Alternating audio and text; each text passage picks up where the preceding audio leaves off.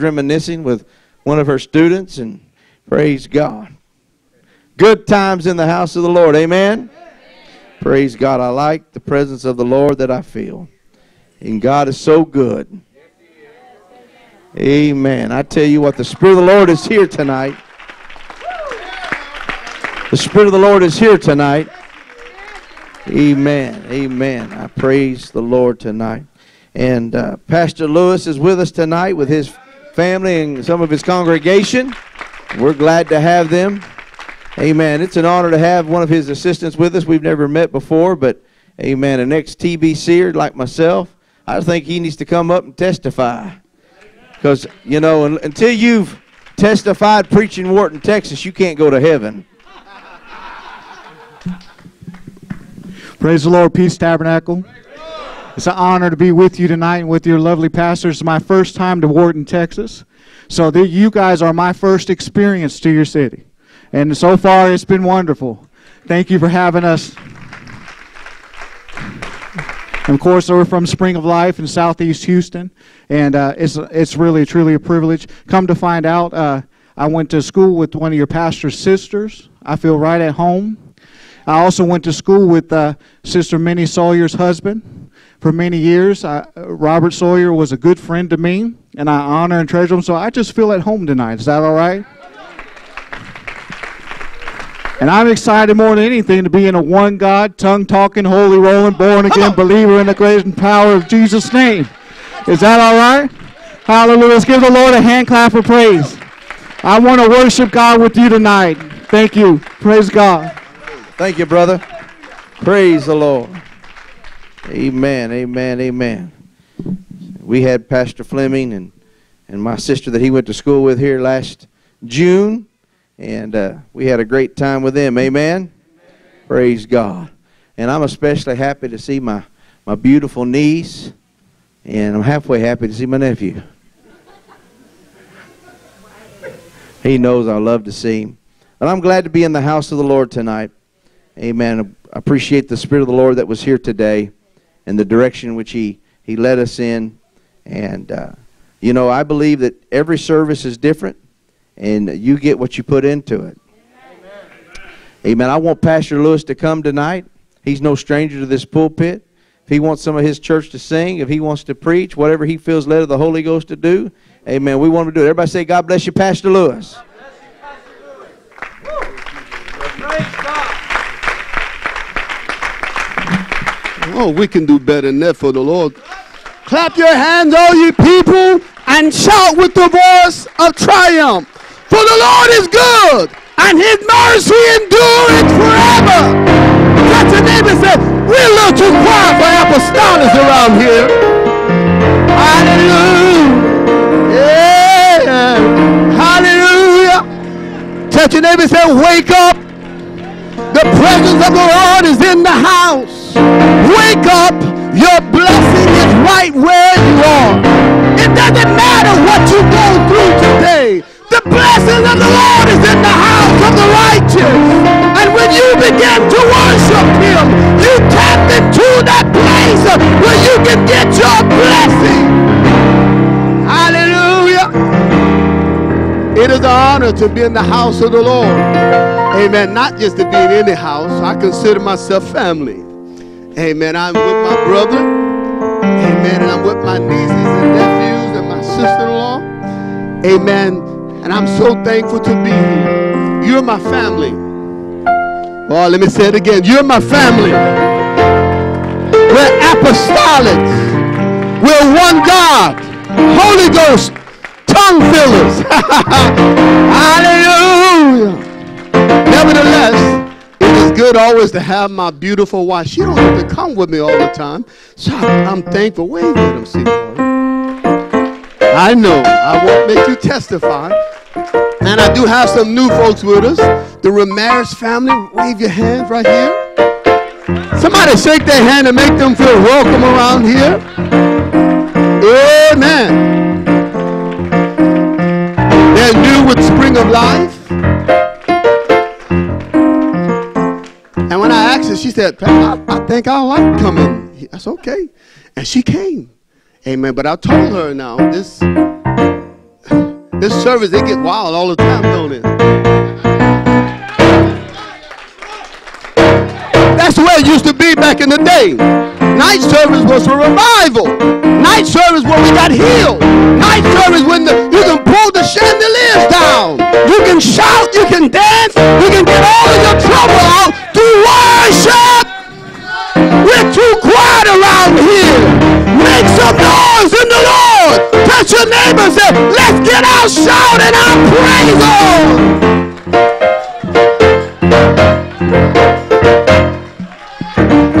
Amen. I promise you, I'm going to preach. A lot of time when I come, amen, we just do ministry. But I feel like preaching tonight. I feel an expectation in the house tonight.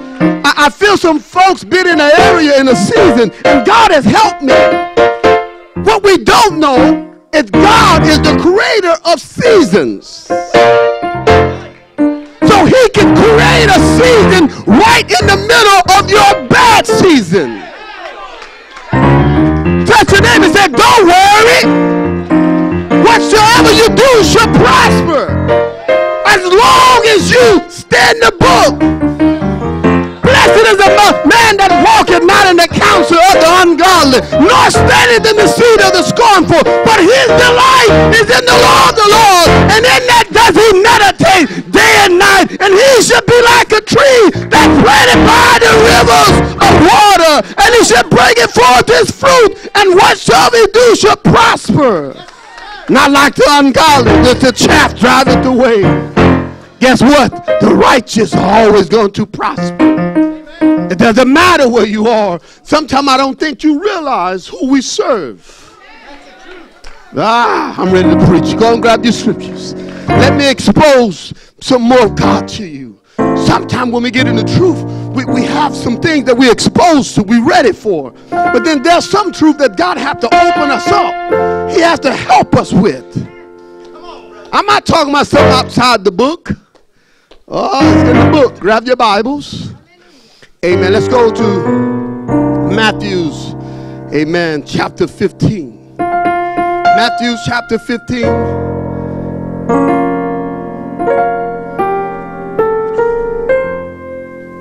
Sometimes we have preaching that we have to blab it and grab it. We don't believe in all that. We believe you got to line up.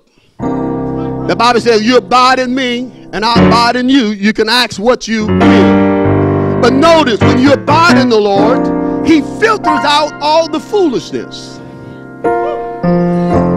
So that's why you have to abide in him to get what you want. So that what you want won't kill what's inside of you.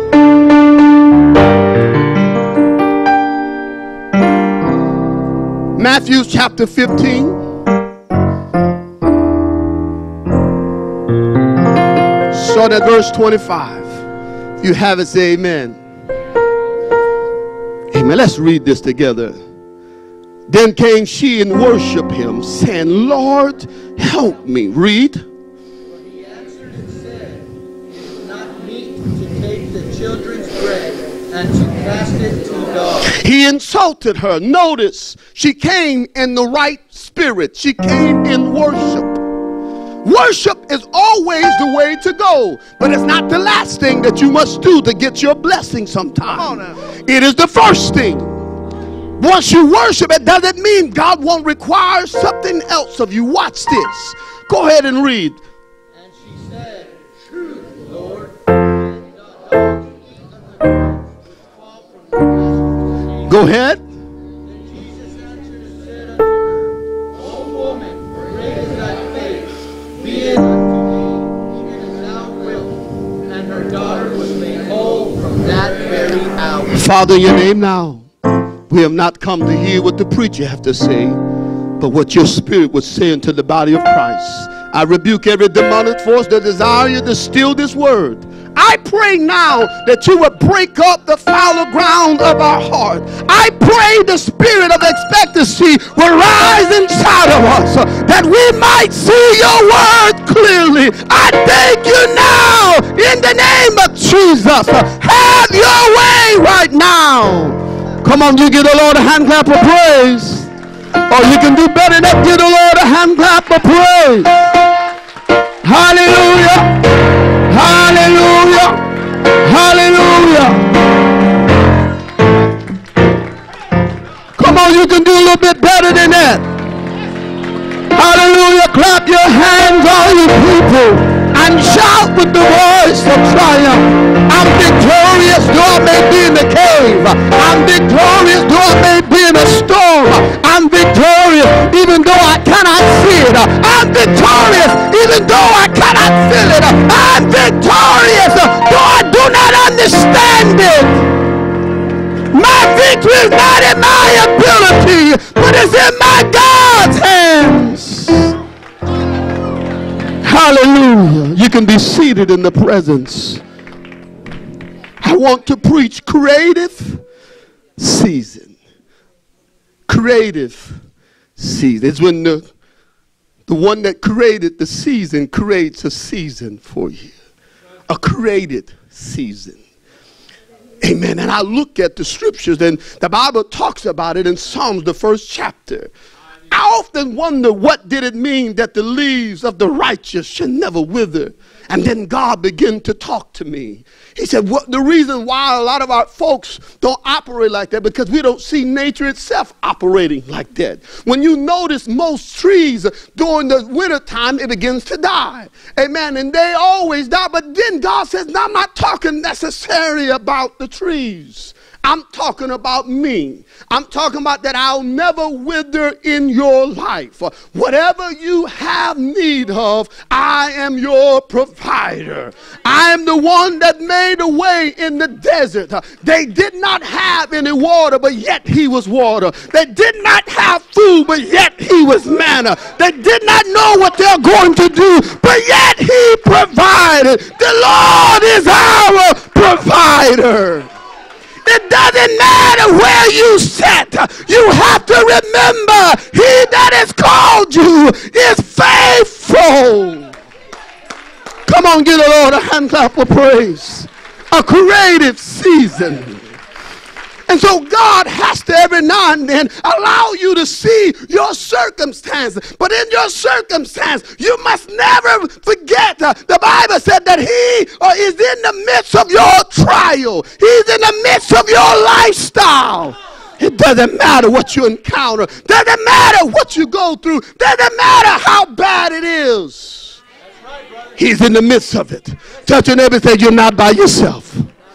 You thought you were. You felt alone. You cried by yourself. You thought you were by yourself. But what you didn't know, that the whole host of the angels of the Lord surrounded you. The presence of God was right there with you. You're not by yourself. I came to preach to somebody today. God will create a season in the midst of your drought. The Bible talks about a man in the scripture, and John the 5th chapter, the Bible said that he was at the pool of Bethesda for 38 years, waiting for the angel for a season to come. I'm not going to preach long, but I'm telling you, I feel the Spirit of God. He waited there for 38 years. Can you imagine? Some of us been waiting on God, and God said, amen, I'm waiting on you. Will thou be made whole? Will you be made whole? Do you believe if the season never happened, can God make you whole? Now I'm getting to where you live. That means God can create a season when there's not a season. When the angel normally would come, God said the angel ain't going to come, but he that created the angel is with you. The one that created everything can create a moment right now just for your situation. It's not too big for God to fix you right now. But I like what he did with the man, because that's what he's going to do with some of us. He asked him, he said, so why didn't you get in the water? A lot of times we make the excuse. I was at work. I'm just tired. I'm just going through, Pastor. And then he asked him, he said, will you be made whole? Forget all the excuses. Forget that your mother and your father may not treated you right. Forget that the job may have fired you. Forget that you don't have the right banking account. Forget that you don't understand what's going on. Will you be made whole? don't care what your excuse is. The real question, do you believe he can do the impossible? Can he create a season right where you are? Touch your neighbor and say, a created season takes your faith. It may be crazy, but it's what God is looking for. God is looking for crazy. I don't know who you are. You're looking at your job. You're looking at your company. You're looking at your marriage. You're looking at your children. And you think, I can't fix this. I can't work this out. You know what? That's the perfect place to be. That's right, man. That's right. He couldn't help himself. It was good. Or he would have patted himself on the back.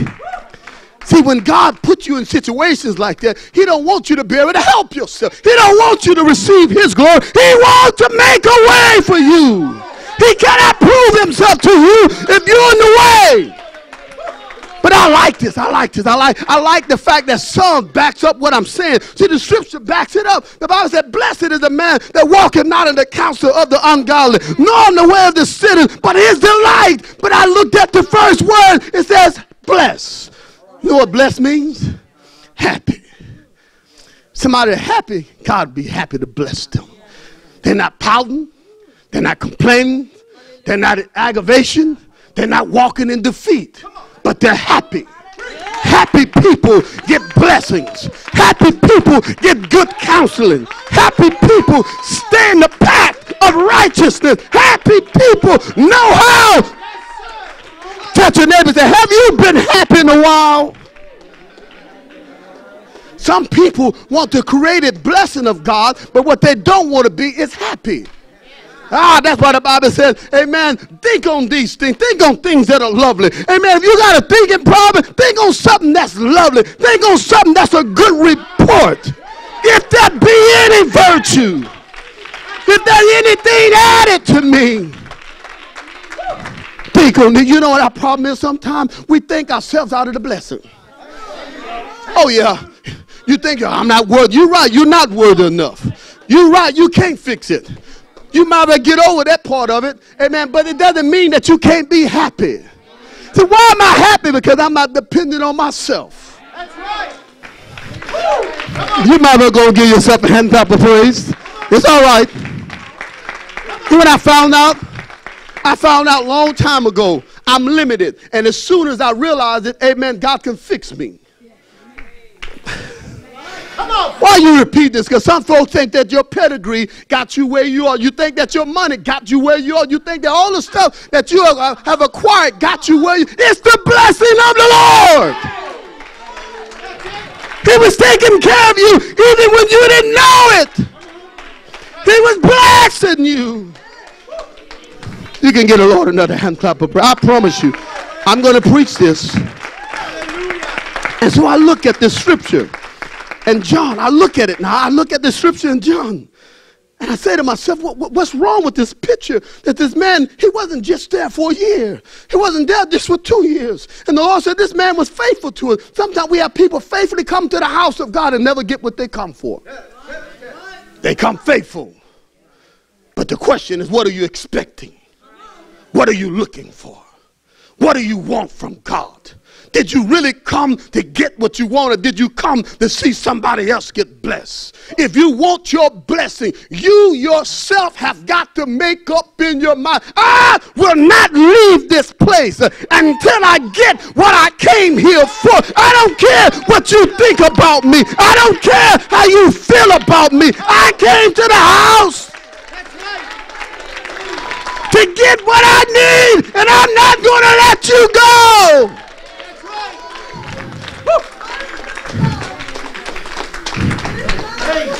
And what I like about it, he didn't know who he was talking to, like some of us. Sometimes we don't know who we're talking to. He was talking to the King of all kings, Sister Lewis. He realized the presence that he was in. He thought it was just an ordinary man walking up on him. But this is God wrapped in flesh, the one that created. I know we call him Savior, but you better remember, amen, he's the creator. So when he walked up on him, he didn't realize. That's why he asked him, will you be made whole? He said, because I'm the creator. I can make that happen if you tell me yeah. And that's what some of your problem is. You think your problem is invincible. You think your problem can't be fixed. You think because you've been there so long, it'll never turn around. It'll never be fixed. You're lying. The devil's a lie that's speaking the thought in your mind. It can be made whole. It can be made right. God can turn it around. God can fix it. God can make it whole again. God can turn it around.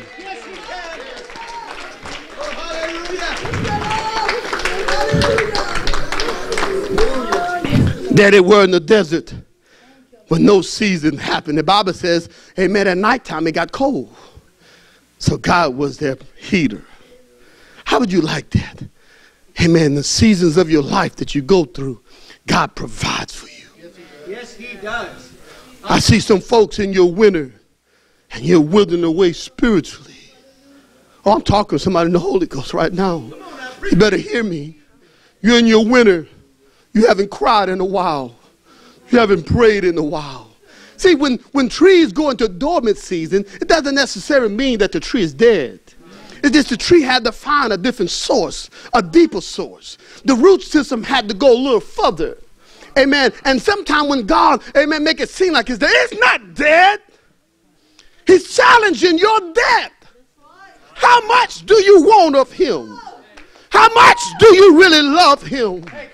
Come on, there is a depth in God that's beyond your shadow mind.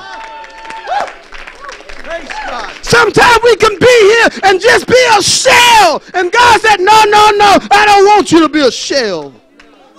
I want you to know that I'm your substance. When you need to cry, I'm right here. When you need to go deep sea diving, I'm the partner that you want to go with you. I'm the expert at life. I'm the expert at trouble. I'm the expert of the different seasons that you go through. That's right, brother. The Bible talks about to everything. There's a season and a time to every purpose under the heaven. A time to be born, a time to die. But I'm here to tell you that God supersedes seasons. Let me tell you the excuse that some of you use, and the enemy has helped you to use it. It's not my season, brother. Pastor, you probably heard them, didn't you? It's not my season. You better stop talking about season when you have the God that made the seasons. When God is ready to bless you, amen, he don't need nobody to give him permission. When God ready to bring a new season in your life, here's all he have to do is speak it. That's all he have to do is speak a word. What is it that you need? Stop holding back and say, it's not my time. Yes, it is. So and I'm closing. I'm not going to be much longer because some of you got to get this. Some of you are in a place right now where you're making decisions. I feel it in the spirit. You're making decisions. Okay. If you don't hear what I'm saying, you're going to have to come right back to your pastor and worry him with the fact that if you don't watch it, amen, you're going to kill him because you don't want a God to help you with the decision. You want somebody that you can see.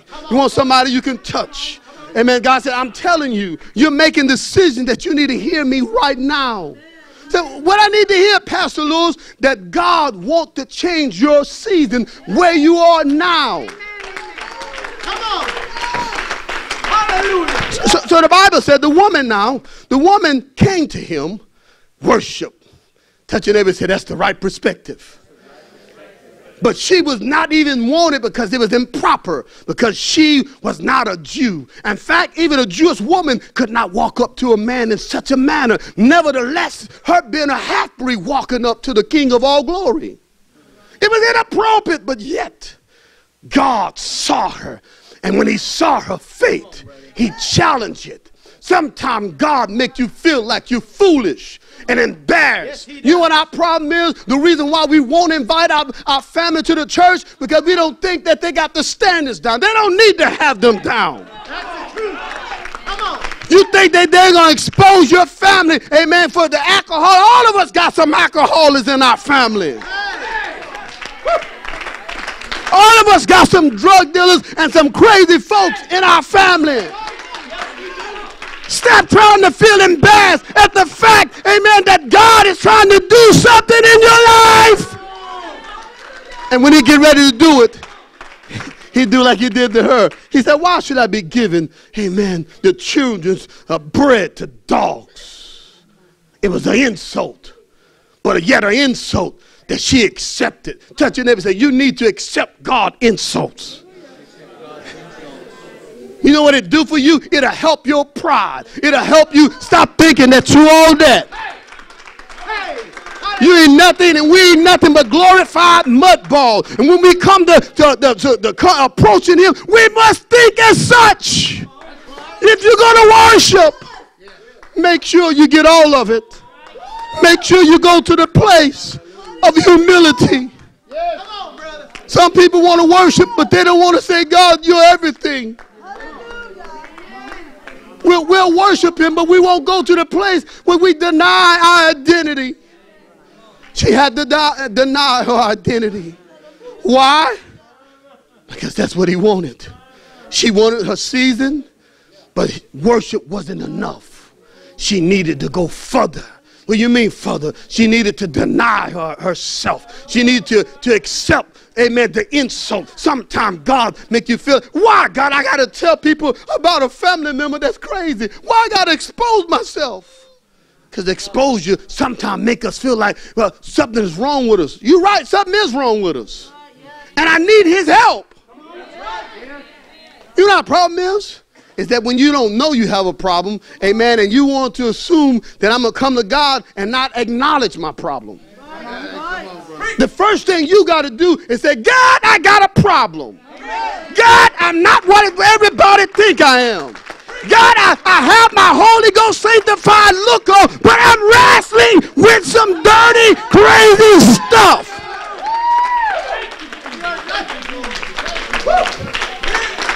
We don't like to admit that, mother. We don't like to admit that we still on this earth. Some of us are so rapture ready, amen, we think we walk where the angels are, or every time we get ready to go to church. But my question is, and what happened Monday through Friday and Saturday? Ooh. See, listen, I'm not trying to say that you're not human. But what I am trying to say to you, if you're human, but be honest. Be honest. Be honest. The woman said, you're right, I am a dog. But I like her response. But she said, even as a dog, I still deserve the right to eat the crumbs. I still deserve a right to have the straps. Lord, if you give me nothing but straps, I'll be all right. Give me your straps. You know what? You know what some of us want? We want God to give us a steak, all cooked up, all tenderized with the right season, with the right plate. But when God don't give you a steak, you need to settle for the straps. I'm telling you, his straps, amen, is where it is. Amen. You think you want the steak, but I'm telling you, you can't miss anything, amen, that the Lord threw away. So she said, Lord, the dogs have the right to the straps. I like what she did. I'm going to tell you what she did. She talked herself right into a blessing. You want to get a blessing from God? God, I know I done failed you over and over again. I know I messed up. I know, God, I'm not where I need. I know I come to a church that get preached to all the time, the truth of God's word. But God, there's some things that's still not right with me. There's some things I still have not admitted. There's some stuff, some pride I need to get rid of. There's some arrogance that I need to throw away. I need you, Lord. The woman realized she needed him. But she wasn't going to go because he called her a dog. Some of you walk out of here because the pastor don't shake your hand.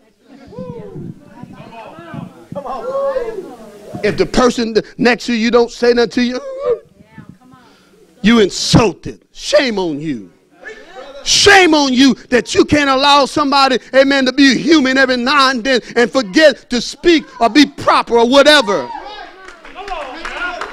You ready? I'm not coming back to that church. You probably don't need to come back because you're so perfect. You never forgot to shake somebody's hand. I don't know who I'm talking, but I'm telling you in the Holy Ghost, cut it out. Cut the foolishness out. At the end of the day, you still made of flesh. At the end of the day, we still need God. At the end of the day, we all are in the same boat, trying to make our way to a better place.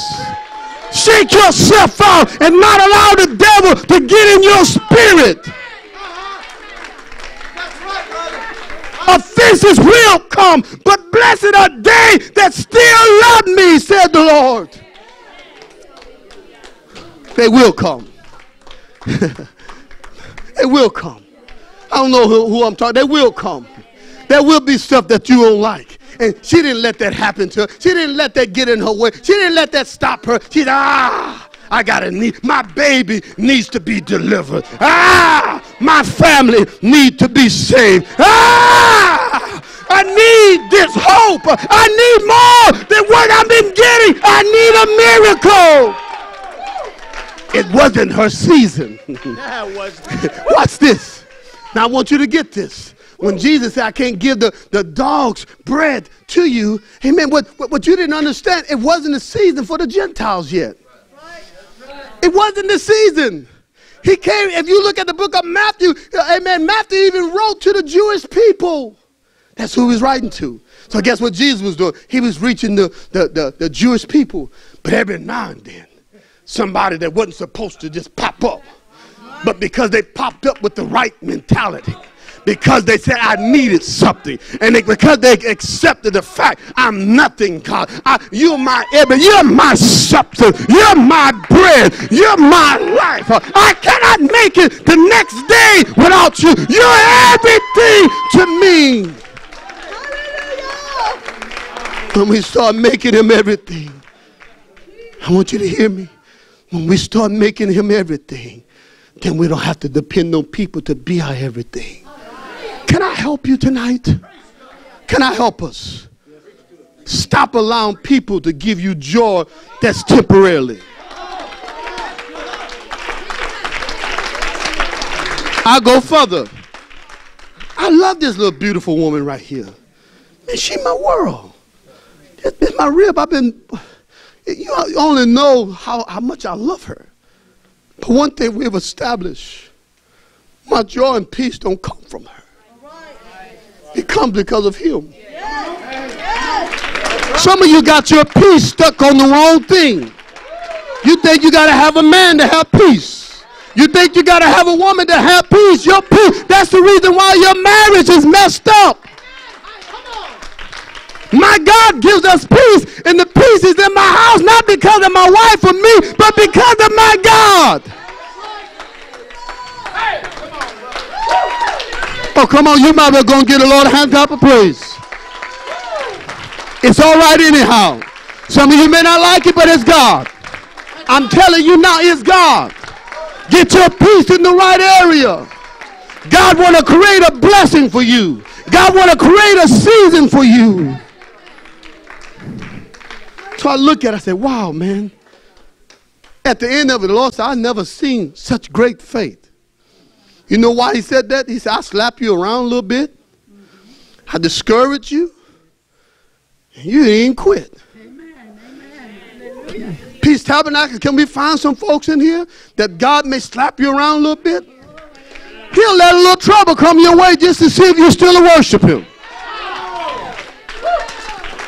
Paul said, but these light afflictions, I feel like preaching, for these light afflictions, work it for me and more exceedingly and a great reward. But what I'm going through is just a light moment of discomfort. But what you're facing is not real trouble. You thought it was trouble, but it was God's opportunity. You thought it was going to destroy you, but what it did, it made you closer. It gave you a better perspective of God. It allowed you to know the King of all kings is in charge of your life.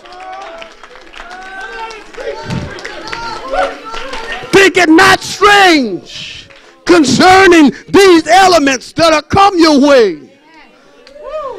He wants to create a season for you. It has to have turbulency in the season, but you don't want God to create a new season.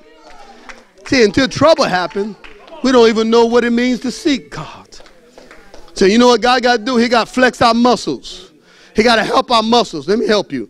When you get ready to go to be an athlete, a lot of people don't know this, but the discipline that it takes, amen, is very strenuous. Amen, I worked out 3 times, sometimes 4 times a day. Amen, but the workout was worth it because every time I got on the field, I saw myself getting stronger. But they called these things that I was doing trials. They said, hey, man, you need 3 trials a day. You need to go through them. And I looked and I said, man, this is really what the church go through. But when you go through this, you become stronger. When you go through this, then you can call the God that created the season to fix it. But you never know what you can go through until you go through it. I'm not going to be much longer, but I'm here to tell somebody, you are at your last point. I came in for you tonight. I don't know who you are. I can't even put my finger, but I can tell you, somebody came here with their hopes shattered. They didn't think God would know what they were setting. They didn't think that they would be able to get up. They didn't even want to come here tonight. I'm telling you, you gave up already. You gave up. And sometimes we put our Holy Ghost mask on and people can't even tell that that's what's going on. We shout and people can't even tell that's what's happening. We dance and we fool everybody. We put our hands up and seem like everything is all right. But I came here for somebody tonight. God told me to tell you, he's the creator of the season that you're in. If you need something to be done, he's the creator. He'll turn it around. You're in the desert, but he'll cause water to spring up. You're in a dry place, and he'll cause a well of water to come. I feel that well of water. Close your eyes. Close your eyes. Take your mask off. I feel this. Take your mask off. Stop pretending everything is all right. Stop pretending that you think you're going to make it. You needed this word tonight, said the Lord. Come on! He that called it you, he that keepeth you, is able. All is not lost because of one mistake. I'm talking to someone. All is not lost because of one mistake. Now let's stand all over the building quickly. Quickly. Every head bowed, every eye closed. I came here on a mission. Oh God. Oh God. They don't think there's hope. They don't think that there's a way. I don't have to say it's altar call. Some of you feel the tug. You need to come. Now, stop debating it. You felt lost. You felt like you were by yourself. If I'm talking to you now, make your way up here quickly. Stop looking around. It's you. Stop worrying about who else it is. It's you right now.